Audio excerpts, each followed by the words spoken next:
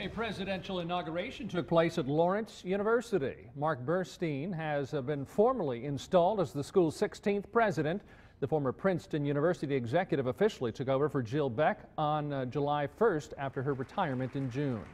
An official inauguration ceremony was held in Burstein's honor at the Lawrence Memorial Chapel this morning. Delegates from more than 60 colleges and universities from across the country were on hand, including the presidents of MIT, Princeton, and Yale. For Burstein, joining their ranks is a new experience.